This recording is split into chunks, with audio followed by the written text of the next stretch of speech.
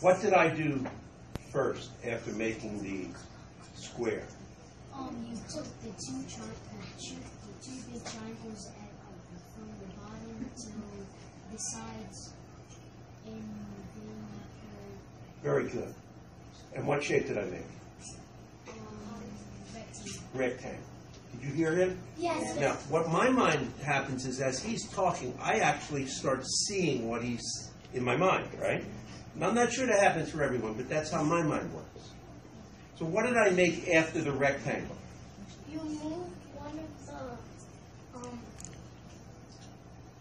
big triangles and made it into a parallelogram.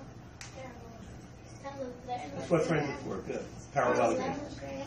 Good. And then what did I make after the parallelogram? That's the parallelogram. There was a shape between the triangle and the parallelogram. We didn't talk about this. I'm curious to see if anyone knows that name.